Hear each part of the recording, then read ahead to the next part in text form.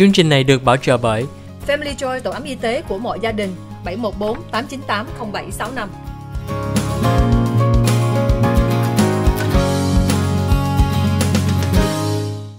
Hi, welcome back to the OC Health and Education Show on Little Saigon TV. I'm your host, Julie Yip. Before the commercial break, we learned about the importance of accessing healthcare, having someone with a familiar face and language, and also for companies such as Clever Care to be present in the community to increase that ability to access.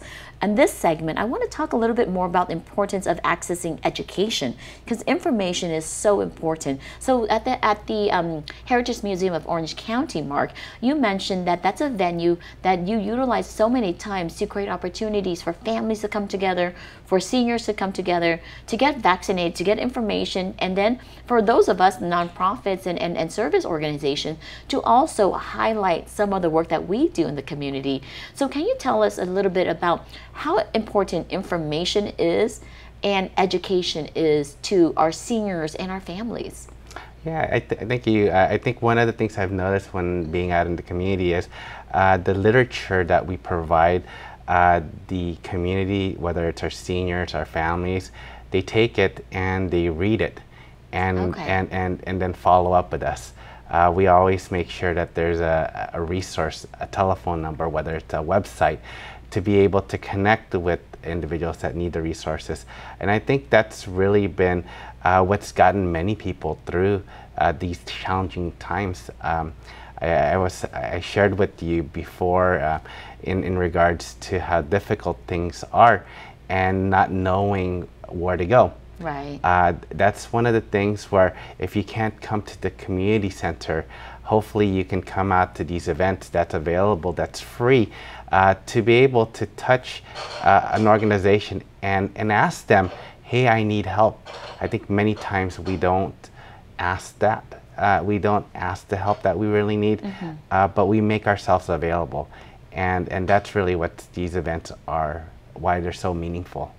You know, for our families, when they come out and they talk to you guys and they get all these resources, and they're really asking for you to hold their hands. Yes. And to really give them the baby steps to get there, because, you know, we might pick up a pamphlet and we might see a phone number somewhere, but if we don't have a person to follow through on the case, a lot of times it doesn't get completed. How does your team ensure the seniors are accessing, really understanding the information and completing the process?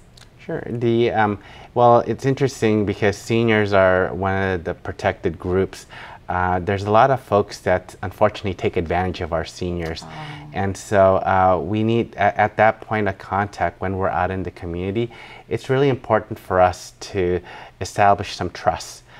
Because at that point in time, we share with our seniors, if you need some assistance, you can call us first. Okay. So that way, they're initiating the conversation. And also the language is, like I shared with you, is very important.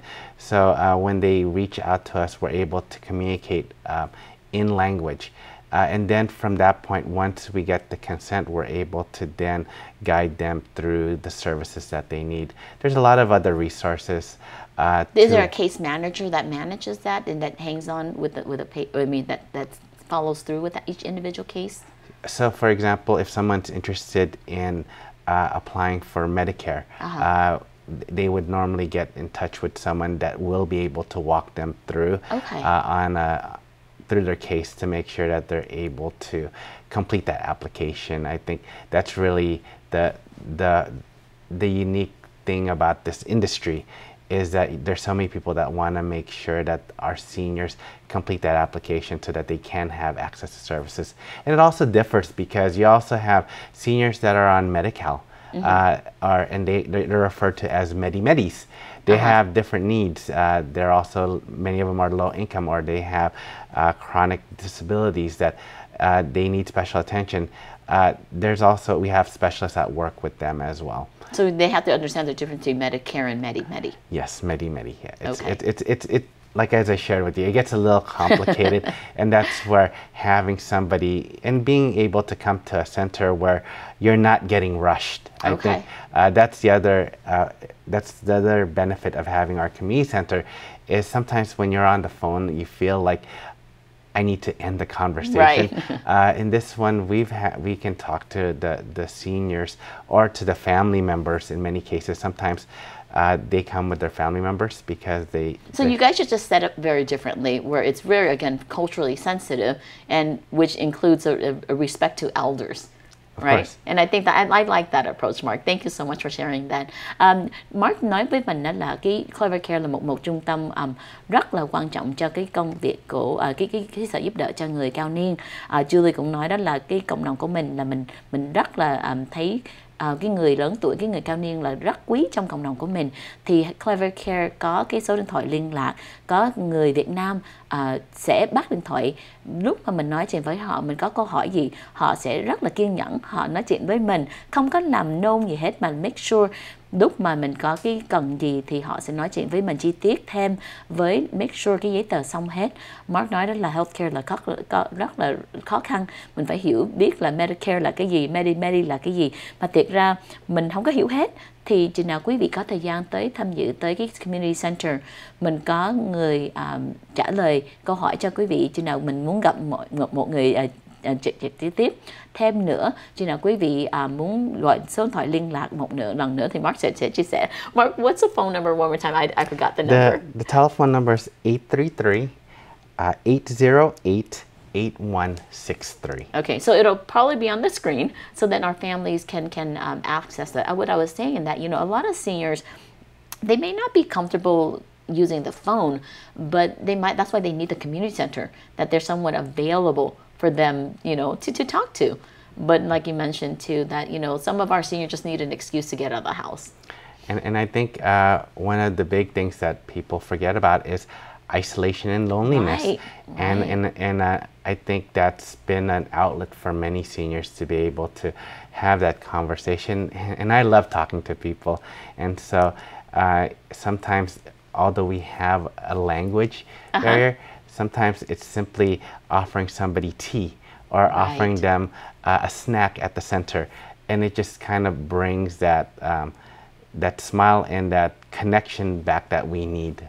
When I tell you that OC to me always stands for our community, I definitely see you as part of the Vietnamese community. Such a really important, crucial fabric, because you don't have to be Vietnamese to be part of the Vietnamese community. It's really having the love for our food, having the love of our culture, and for you, a respect for our elders. So Mark, again, I really do appreciate you as a friend and as a community leader, because it means a lot to me when I see an organization that doesn't just, sponsor booth or sponsor a table here and there. You guys really come out and you guys really do show up, and that speaks volume to your commitment in the community, Mark. I just really love that you have such an affinity and a respect for our seniors, and reminding the people and our audience that our seniors, our parents, our grandparents, they're very lonely. And having a community center is a place for them to establish friendship, but more importantly, for them to access programs and services that maintains their physical health as well as their mental health. So again, thank you, Mark, for this. Is there something that you want to say to our audience about the importance of getting out and being a part of the Clever Care community?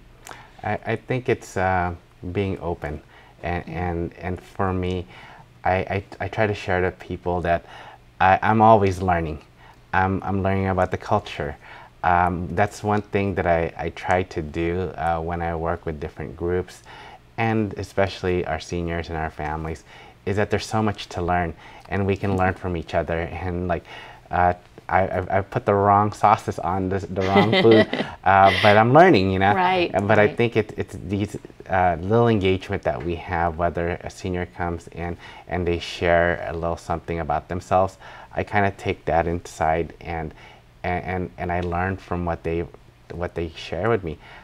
If I can just share, when I was in high school, I did a project where we interviewed seniors, and And I remember they were talking about things in the Great Depression and in World War II, and then and those stories kind of resonated, and I still remember those stories. Right. And so now, as I'm a lot older, I listen to some of the stories that our elders talk about, and I'm taking those stories in, and they're so meaningful. And I think that's what our community needs to have. And you know, when you're creating these opportunities for seniors to come out, you get to learn from them, and then they can also learn from you.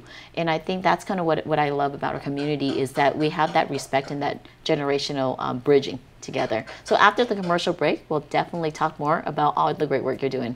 Cảm ơn quý vị khán giả của Little Saigon TV. Sau bằng quảng cáo, chúng ta sẽ tiếp tục nói chuyện với Mark PAREDES, Senior Manager của Clever Care, là cũng là President của Heritage Museum of Orange County.